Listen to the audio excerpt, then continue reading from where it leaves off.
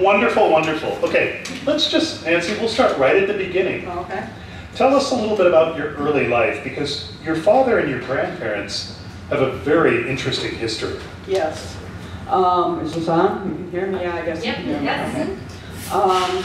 My father and his parents fled Nazi Germany in the beginning of September 1939. Now, if any of you are World War II aficionados, you will well know that on September 1st, 1959, you will know that on September 1st, 1939, Hitler invaded Poland, instantly creating World War II.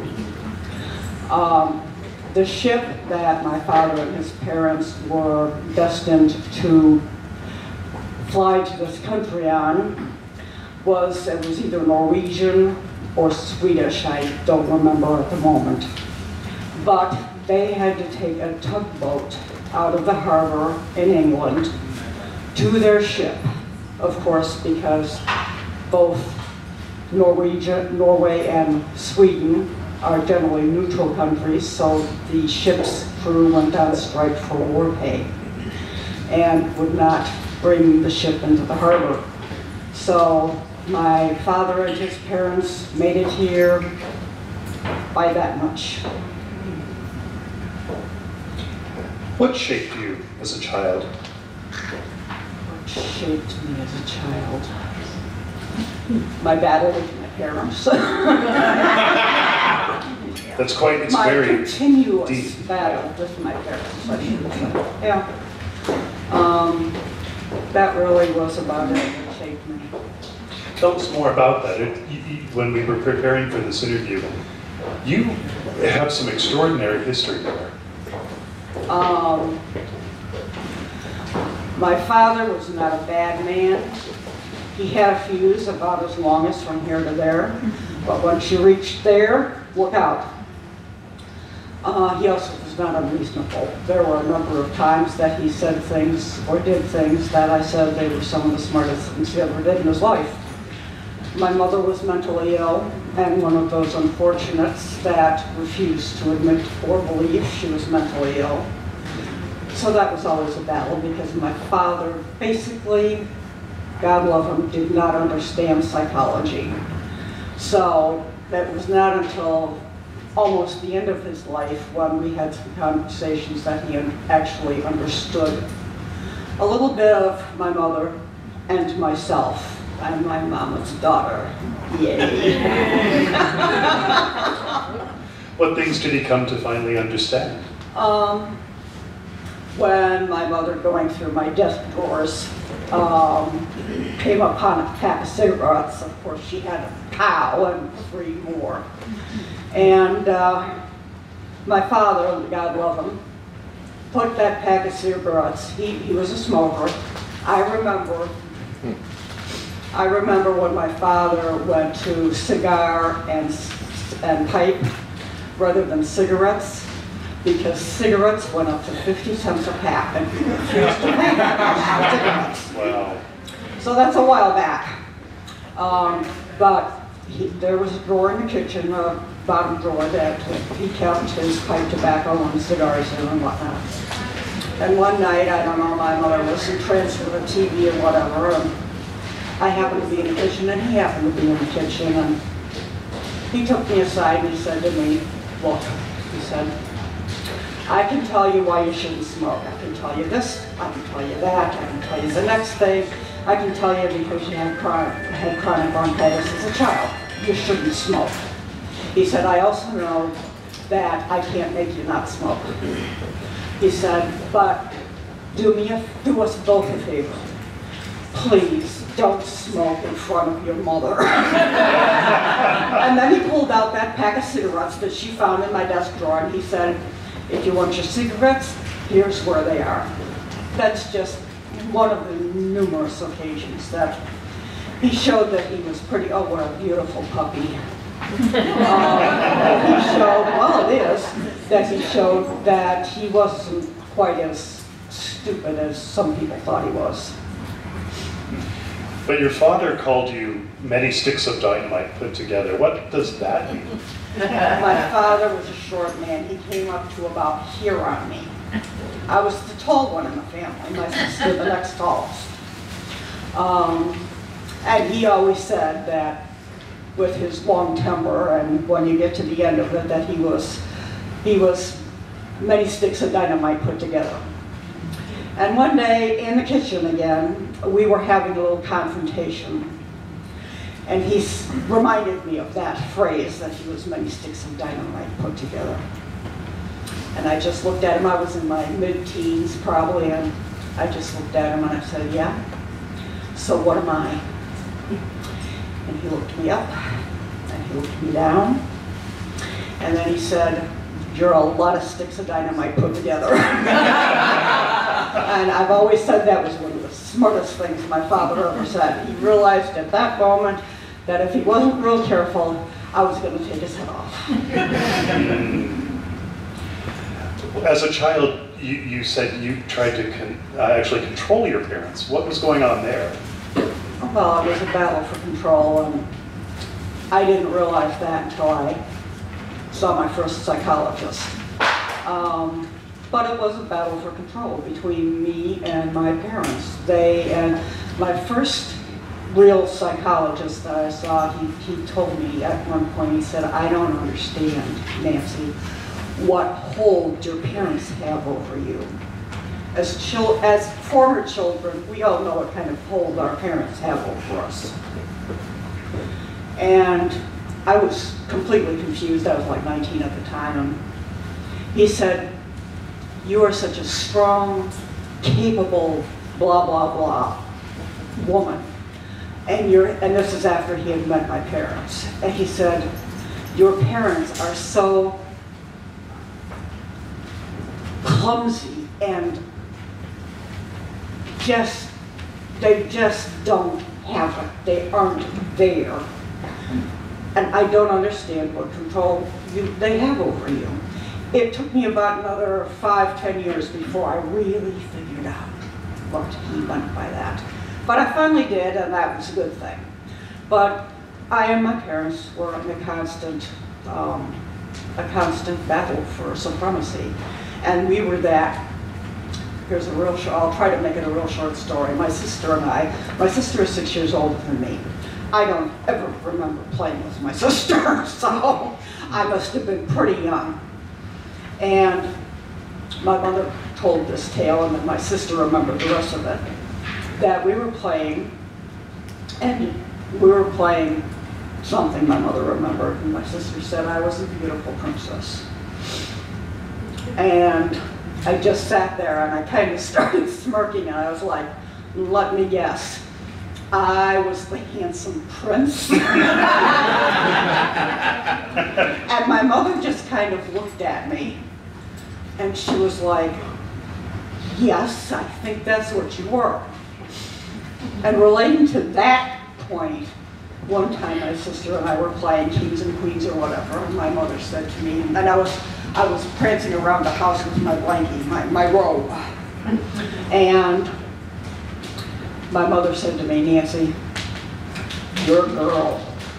Girls can't be kings, because I was the king. And I looked at her and I said, I'm the king. And she kept telling me, you can't be the king, you have to be the queen, you're a girl. And I guess I never learned that lesson, because I kept saying king, and my parents never quite understood that whole concept somehow. But as a child, you were also exploring a lot of sadistic activity. Tell us about that. Well, amongst, making my parents gray. I always said I was proud of every gray hair my father ever got on his head. I had an interesting relationship with flies. Now, I can't even imagine being able to grab a fly out of the air or on the table or wherever anymore. But when I was probably 4 or 5 years old, I used to manage to nail flies. And I didn't flatten them. There was no fun in that. Some of them, I pulled their wings off and watched them spin around. I found that quite fascinating. And some of them, I pulled their legs off and watched them Well, the ones without the wings walked around, the ones without the legs spun around. Oh. And then I planted them in the tea plant, which was a big planter in the front of the house next to the piano. And then later on I put a pebble way in gravel driveway, and I put a pebble over their little grave. And then later on I tried to dig them up, and I never could find them, and I never could figure out why I couldn't find them. And every once in a while, every couple of years, my mother would comment that where the hell are all these pebbles in the tea plant coming from? But yeah, I was sadistic at a very early age, I would say. Well, your first partner, Denise, really encouraged you to explore SM. Please tell us about that. What was going on Well, there? she was a bottom. She was in SM. There's no question about that. And I've always said she saw what she liked and liked what she saw. And she took me in hand, and she basically gave me the basics of this is how you do it, this is what you don't want to do. And we learned a lot from each other. Such as? Well, I learned pretty much everything from her. What are some of the main things that she taught you? The rules of what you don't do, what you don't want to do, what you do if you do something you really don't want to do. How to do things right. Was there anything that you found just mind-boggling, or was there anything that really excited you as you were learning this process? Well, it all excited me. Mind-boggling, no, because I was already, when I used to go to Carol speaking down in Old Town, there used to be every Sunday evening a couple of guys in leather fan dancing. And now fan dancing has always fascinated me. That's what fascinated me. But I understood what they were about. I understood what the leather meant.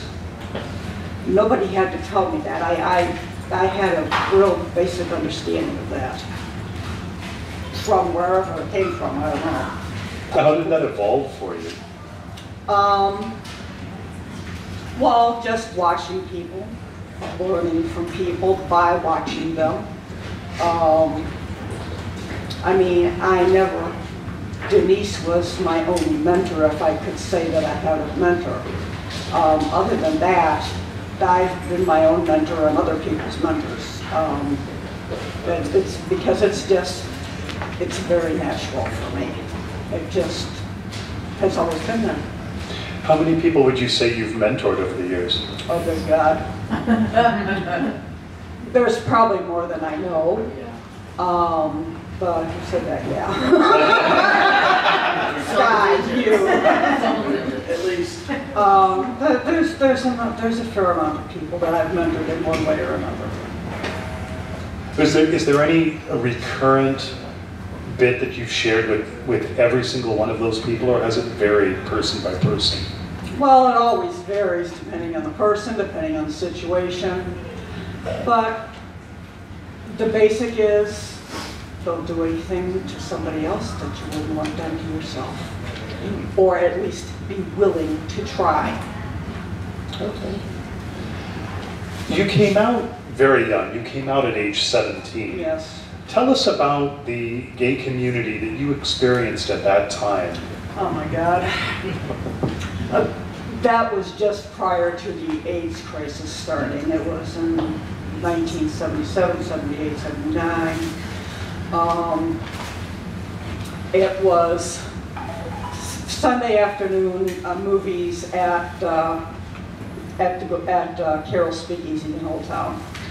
Cheeks, Sherry's, Broadway Review, Broadway Limited, all the bars you can imagine.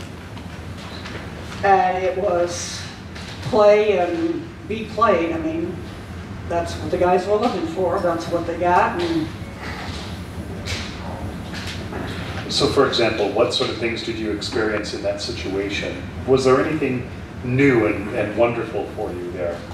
well, I was a dancer. I loved to dance. So if anything, that was the joy of it. But sometimes there were a couple of John Waters movies that they showed at Carol. And there were a few scenes that I remember that I was just sitting there cracking up, and I was the only woman there, and all the guys were going, and I was just cracking up. Just things like that. Well, you said that the Chicago's AA meat market was your home bar back in those days. Yes. That bar and some of the other bars are sort of the thing of legend. Yes. Nowadays. Yes. Tell us about the places. Yes. Tell us about those places. What did you experience there? Camaraderie, brotherhood, friendship, a few assholes, because there's always a few assholes, no matter where you are.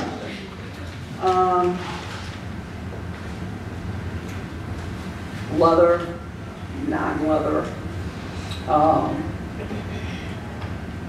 I don't know. Any particular feelings that come to mind or emotions that come to mind? I miss him. I miss him. Wow. I miss. I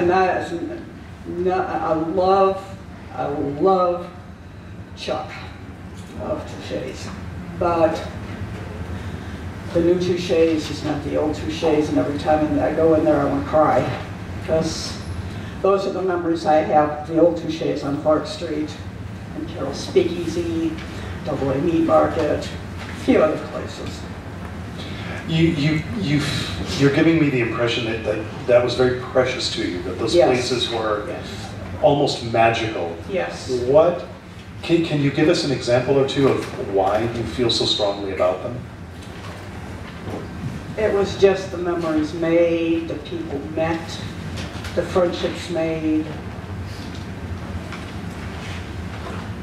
the events sometimes. I mean, it's like GLLA. I love GLLA. I missed GLLA last year. I hated missing it. Back this year, and I feel just like I'm home again. So I love GLLA. Why do I love GLLA? Because it is opening and welcoming to everyone. It's true. And there are not many events in this country or abroad that I'm aware of that are that. I mean, when Mother United Chicago, which was the club that I was a founding member of, first came out in 1981, and Mr. Ellison is nodding his head. We told people, they'd say, well, what are you about? And we told people we were pansexual. Well, most people at that time had no idea what pansexual meant. They assumed it meant bisexual, that not even bisexual as in sex, but that we had men and women in the same club, which we were the first real out club to do that in Chicago. If they would have known that two of our first members, full members, were a head couple, they would have fallen off their heels. Well, what are your thoughts, or what were your feelings about being a woman in the leather bars at that time? You were probably one of the only ones. One of the few. And I respected the fact, understood and respected the fact that I was in a man's space. And I tried not to tread on their toes. If somebody didn't want to deal with me, I didn't push myself in their face. I didn't push into anybody's face. Most of the time, if they wanted to introduce themselves to me, that was their business. Otherwise, I let them go about their way.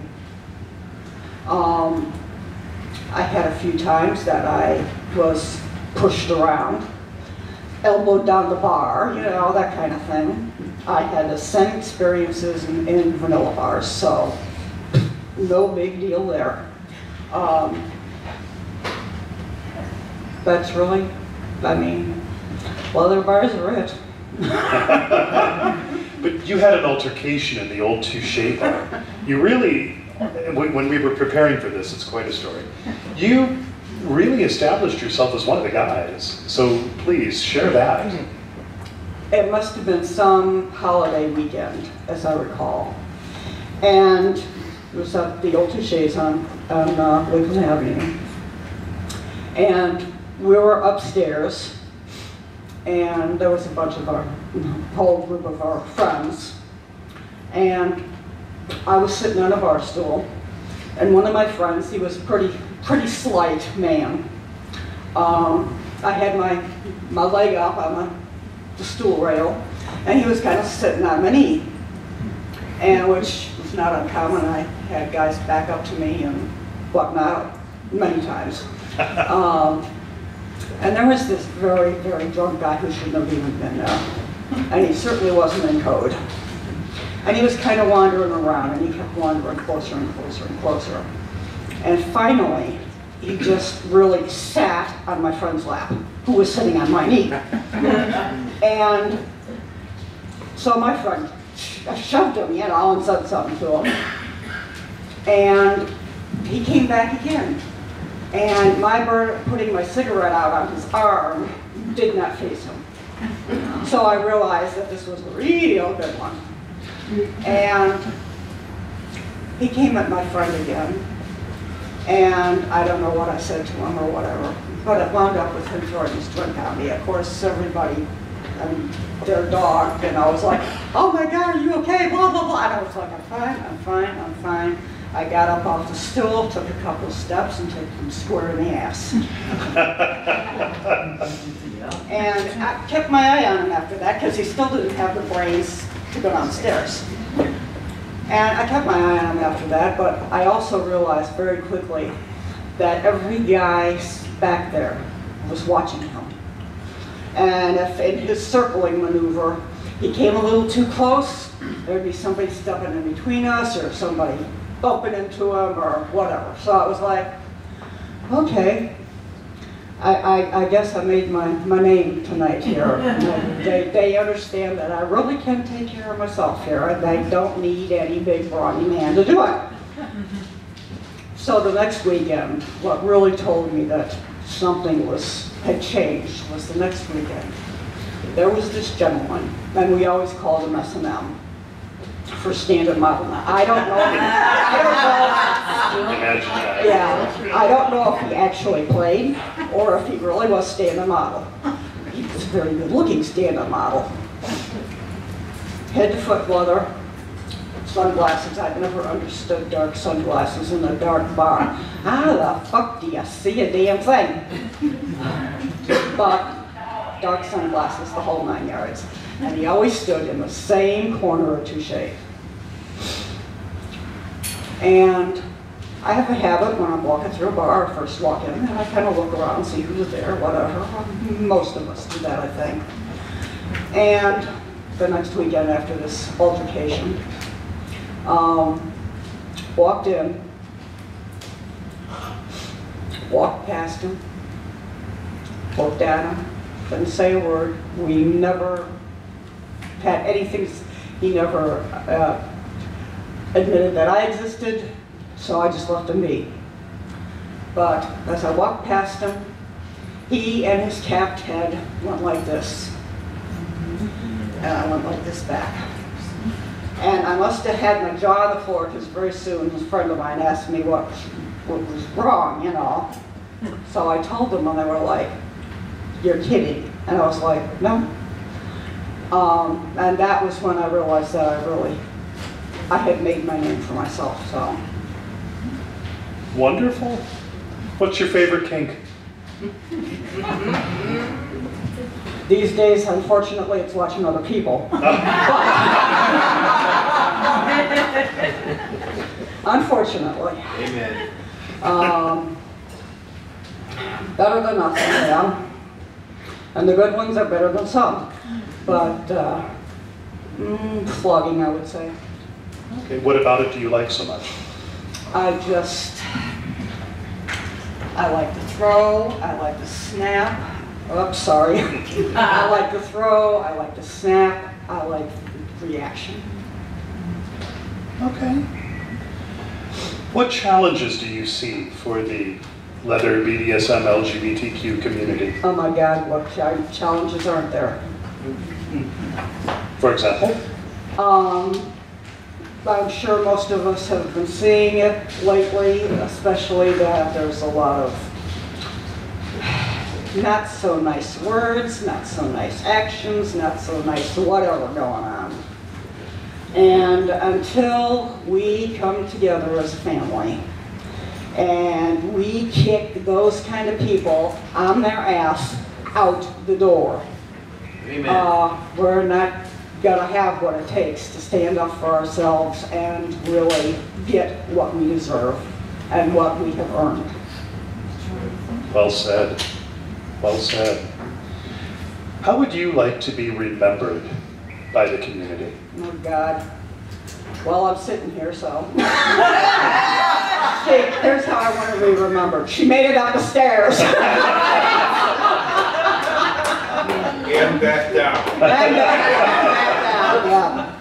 I don't know. That I wasn't afraid to step up for somebody that needed help and to step down when it was time to rearrange some brain cells. Well, I know in preparation for this chat, a lot of people were very pleased that you were coming to be interviewed. That's quite an honor for you. How do you feel about that? I don't feel any different today than I did 30-ish years ago. 30-ish years ago when Mother United Chicago had first really started, and our name had been going from coast to coast, and people started hearing about us with members going to different runs and events, people seeing who we were. I started at Lee Weinberger, which was our home bar. I started having people that I had no clue who they were, giving in mind that I am not a naturally gregarious person. You have no idea what it takes for me to sit up here and talk to y'all. I am very shy and retiring by nature, unless I need to stand up and open up my mouth for some reason. So I would start having, oh, and another thing, I'm horrible at remembering names. I mean, absolutely horrible. I just, after 15, nearly 20 years, I just now have remembered the name of my doctor's nurse that I usually see. That's pretty bad. I mean, she's one of the exceptions. I don't know why I could never remember her name, but it's pretty bad. So when people would come up to me from other parts of the country at AA and introduce themselves and say, I'm so-and-so and blah, blah, blah, I come from Seattle or San Francisco or Nebraska or wherever the hell. And I'd start introducing myself. Hello, I'm Nancy Weinberger, I'm president of United Chicago. That was my shtick. Like a lot of title holders have their shtick. That's what enables them to do what they're doing as title holders. That was my title. That was my shtick. Hello, I'm Nancy Weinberger. I'm the president of United Chicago. And before I got halfway through my shtick, they'd say, I know who you are, blah, blah, blah, blah. And I would just, I'm assuming it never showed. I must be a pretty good actor. But I was just standing there. I don't even know if I was paying attention to what they said after that, because I was standing there going, how the hell do you know who I am? I've never met you before in my life. So that's it in a nutshell. That really is. And I'm very honored to be here. I'm very honored for the trust and the respect that so many people have given me over the years. It means more to you, to me, than you can ever know. Thank you.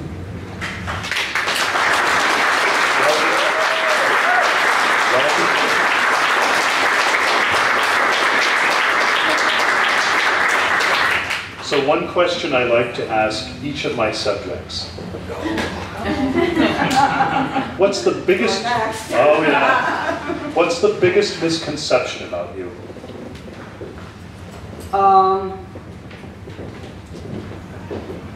I really don't know. Because people who are willing to walk up to me and introduce themselves and be my friend have the chutzpah to do it, and the people who don't, I really don't know what they think. I'm sure a lot of them think, at least in the earlier days, a lot of them thought I was a badass bitch. Which I can be. Sitting or standing, I can be. Just depends on the situation. But I'm not necessarily. I can be a very nice person, and I can take a lot more crap from people than most people realize or would take themselves. It all depends on what I see in them. Well, Nancy Lee, I would like to thank you very much for an amazing Thank you for having me.